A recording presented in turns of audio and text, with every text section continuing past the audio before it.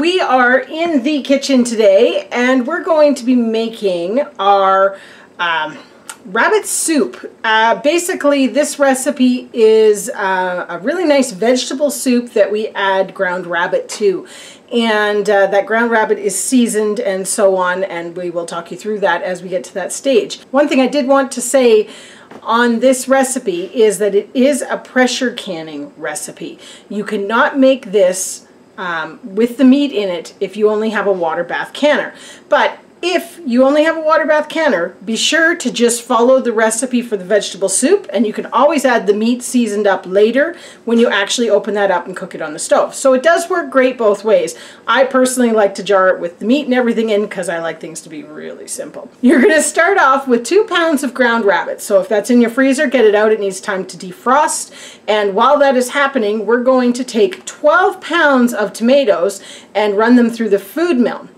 Now, the tomatoes do not have to be anything in particular. I do like aroma or something that's a bit meatier because I like my soup a little bit thicker. But really, this is a great recipe just to bung anything you've got growing in the garden. Doesn't matter what color, doesn't matter what flavor, it kind of all just melds together. As anybody who's watched our channel knows, I love this machine. I love the manual food mill. It's great because I don't have to take the peels off my tomatoes. All I'm doing is slicing them up, making sure there's no dry rot or anything odd inside them. All you need is your tomatoes washed up clean.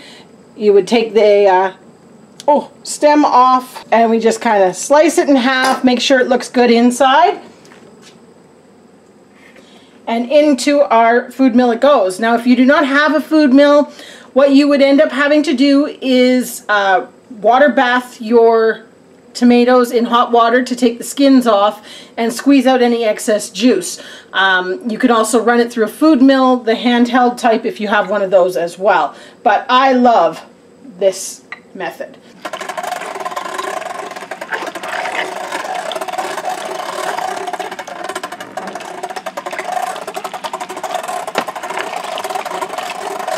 Okay, so we have got our tomatoes all milled and ready to go. I made about 7 liters of tomato juice from the 12 pounds of tomatoes, so that's awesome. Our next step is going to be to season our rabbit meat. So we're starting with 2 pounds of ground rabbit that's been unthawed, and Alex is going to take us through what we need for our seasoning. Basically, we're doing something kind of like a taco seasoning. Tell us what is going into this jar to be pre-mixed up. 2 tablespoons of chili powder, 1 tablespoon of cumin. Now the one thing that's very important as Alex is making this here is, even though this is like a taco seasoning, I would recommend not using a store-bought seasoning mix, and I'll tell you why in 1 second. What's next, Alex? 1 teaspoon of onion powder. So the reason I suggest not using a pre-mixed taco season is often they have flours or cornstarches in them, and that is not recommended to go into canning. So I always make it kind of myself, that way I know that there's no flour in it and no stuff that shouldn't be in canning. That's right. And what's our last ingredient? A half a teaspoon, sorry I had to look at the thing, of garlic powder. All right. One of my favorite things. So, quick recap on that. We have, as Alex shakes it up, we have 2 tablespoons of chili powder, 1 tablespoon cumin, 1 teaspoon onion powder, and a half a teaspoon of garlic powder. All right, so we're going to just put that right onto our meat here. So while Alex is busy working on our meat, I'm going to take us through the next step here. You've got your big pot on the stove getting heated up. We need 1/4 cup of butter in there. You want to kind of get that melted pretty good before we put the rest of our ingredients in. There you can see it's starting to go nicely. Once you've got the butter kind of getting melted and a little bit heated up, basically we're going to put in our ingredients here. You need 4 cups chopped onion, 2.5 cups of carrots, and 1 cup of celery. Now, I did all of this in my food processor because I like to make things quick and easy. You could chop this if you wanted a little bit chunkier. This ends up quite small pieces. Some of the carrots stay a decent size, but for the most part, this is quite small, chopped upness. Not sure if that's proper terminology. I don't think that's a word. I don't think it's a word either. Anyways, it's chopped small. So we're going to put this onion in first. I'm looking up where it says And you can hear that sizzle, so it's definitely nice and warm. And we're going to get that kind of moving around first because the onions kind of are the part you want to get going. One thing that's very nice about this rabbit soup recipe is it's very versatile. I mean, if you had ground chicken, you could use that. Ground lamb, you could use that. The one thing you would watch with going into the red meats would be fat, making sure that you are draining any excess grease or fat or oil off of your meat because that can cause a problem when you're pressure canning if there's excess fat in your products. But definitely works well for all types of meat. It's a fantastic soup. All right, so next going in is our 1 cup of celery and our 2.5 cups of carrots. This is fresh from our harvest this summer. And we'll link our garlic harvest video above just so if anybody wants to see. We're very proud of it, and it sure is wonderful to have a lot of garlic this year.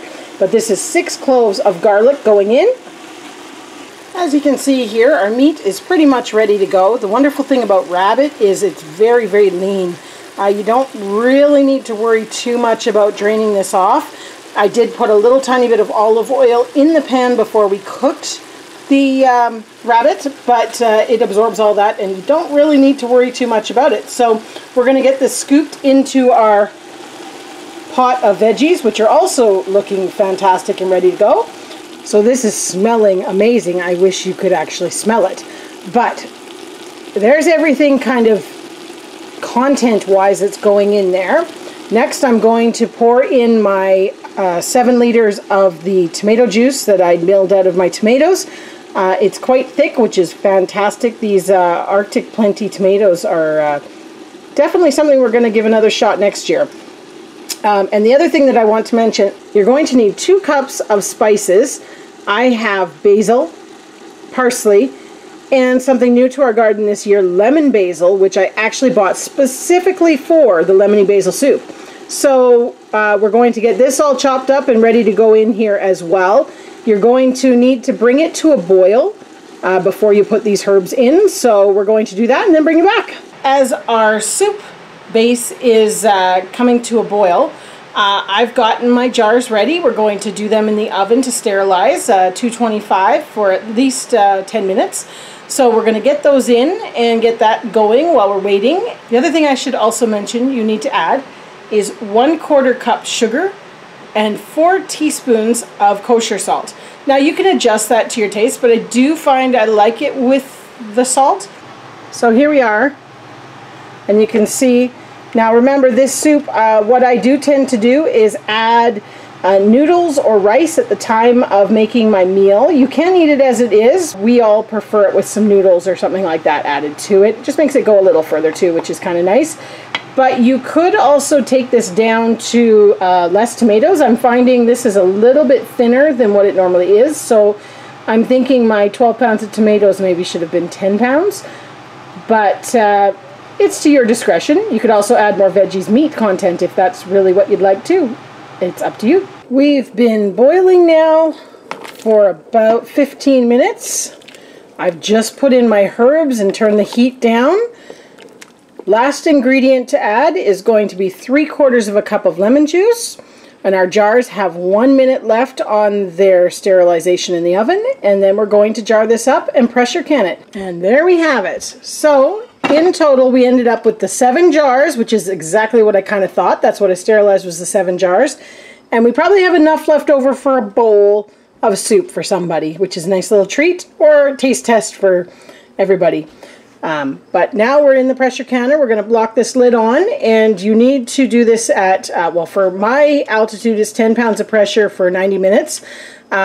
definitely check your canner specs on this. This is a meat product, so it does need to have the full 90 minutes. So if you're going to do this without the meat in a water bath canner, you would need to water bath can this boiling for 35 minutes. Definitely follow your, go-to canning instructions that you use on a regular basis. But it's a wonderful soup base. Like I said, we add noodles or rice to this. You can just eat it on its own with biscuits. It's fantastic and a great way to use some of that rabbit. So, hope you enjoy, and definitely leave us a comment if you do try this.